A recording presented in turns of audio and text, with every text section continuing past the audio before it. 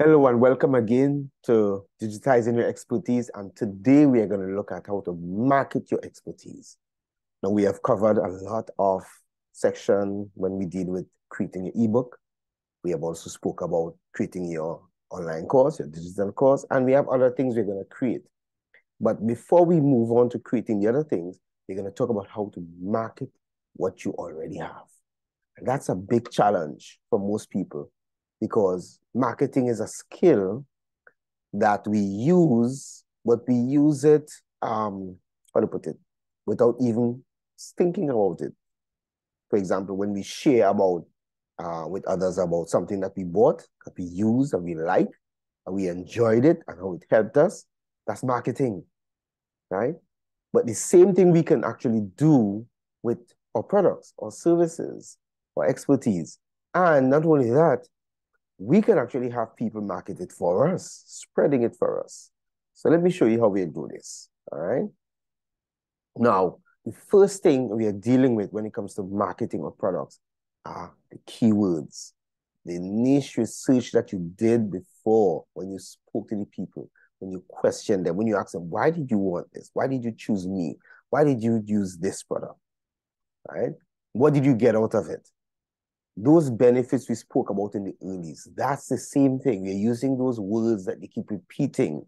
We're listening to their sentences, their statements. We listen to the frustrations, we listen to the outcomes, and we're looking for the words that keep repeating itself. And then you can use applications like online free apps to actually find out, are other people using these words? Are other people searching for the same thing? Right? And we covered that even in the beginning when we dealt with the ebook, when we dealt with researching for the ebook, the words for the ebook, the different chapters for the ebook. All right. Once people are using the words over and over, the statements over and over, the phrases over and over, we know, hey, these are words and phrases we need to use in our marketing. All right. Once we get these things done, we know what they're using. Hey, the next step we go on to is we create headline statements with these words, headline statements, attractive headline statements, like from frustration to freedom. Just as an example, right? But if you look at the newspaper, there are usually 3 to 5 words that they use to actually get you to pick up the newspaper, right? Or the magazine. Those 3 to 5 words, they experiment with different phrases over and over again to come up with the best to attract you. So these attractive statements are not statements that you're inventing. They're actually statements that people are using over and over, and you're just using it back to them. How to get this done, how to get this freedom, how to come out of this frustration, how to get rid of this problem, or this is what's happening that's causing an impact, that's causing a challenge. So they work on these statements over and over until they get the right combination. And that's how you get attracted to it. So attractive headline statements, 3 to 5 words. I would say maximum 7, which you would hardly do. It has to be very good to be 7, but 3 to 5 words mostly.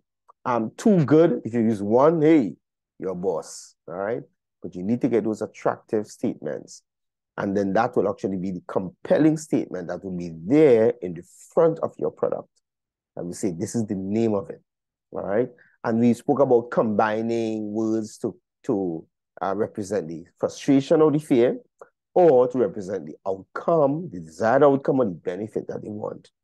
Right. That's very good too, if you can do that. All right. Next, we go on to designing the attractive ads.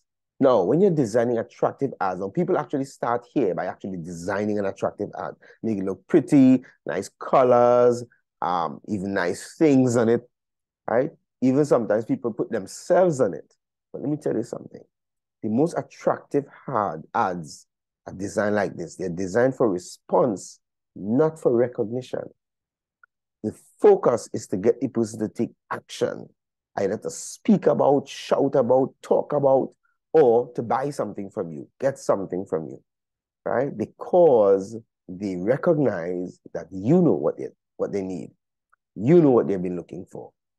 Not so much about you, but about the response that they're going to get when they use your product, the outcome they're going to get when they use your product. So you design by focusing on Response, not on recognition about you and your brand and your product.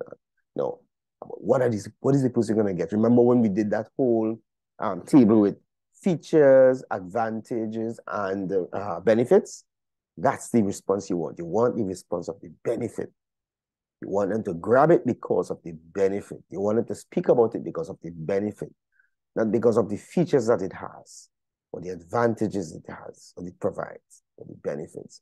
These are very important in marketing all your products, all right? Next, we want to go to the level of people sharing it.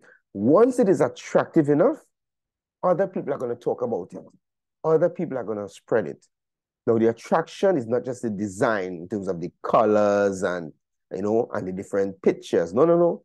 The statements, most compelling statements combined with images and, this whole statement.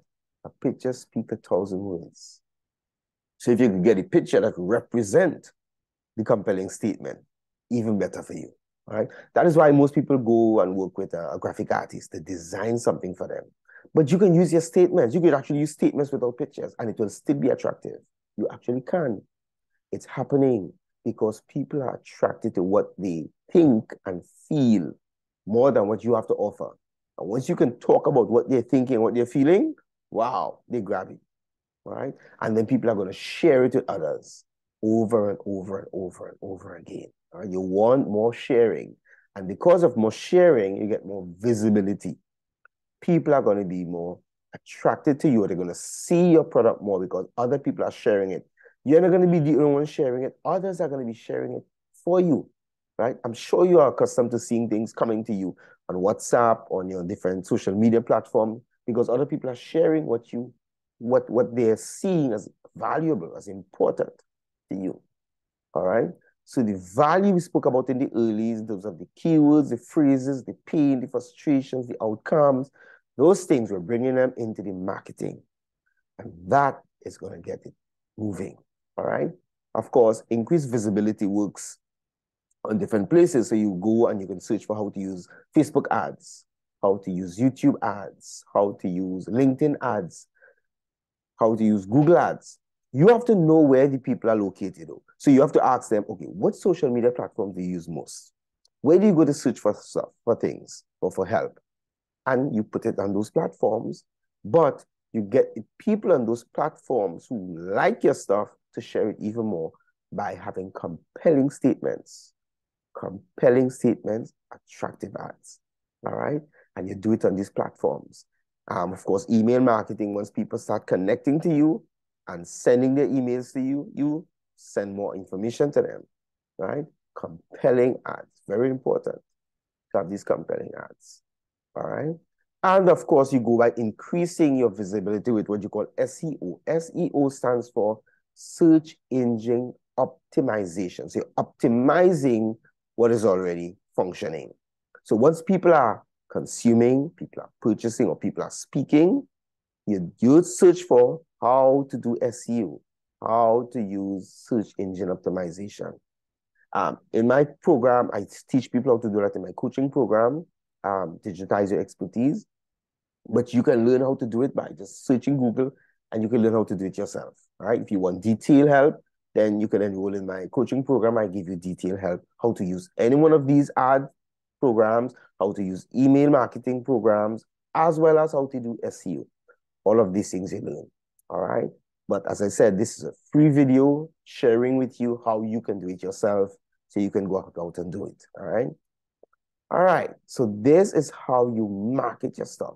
Just go to Google search how to use Facebook Ads Manager, how to use YouTube video ads, how to use LinkedIn Ads Manager, how to use Google Ads Manager. Just search for it, how to do email marketing, and just follow some steps, right? See what results you get. Test things, change it around, test it, trial and error. You can learn through trial and error, right? Something doesn't work for a week, next week, make an adjustment.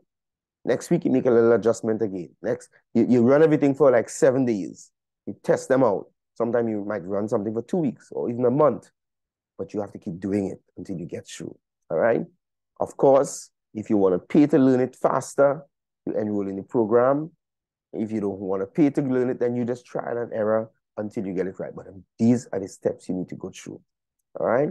So this is what we do in digitizing our expertise. We want to market it, we want to get it out there, and want people to share it, increase our visibility for the people who we don't know who need it. All right.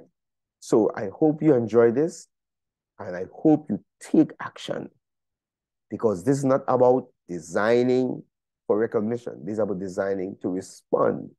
Take action. Go and try it. See what you get. Comment, right? Talk about what your results are, what the challenges you're having. Let's chat about it, and let's go further. And you can always click the link below and meet with me, do a free consultation, ask some questions, and get some more tips and some guidance, all right, what to do. All right, so have fun and bless you. All right, bye-bye.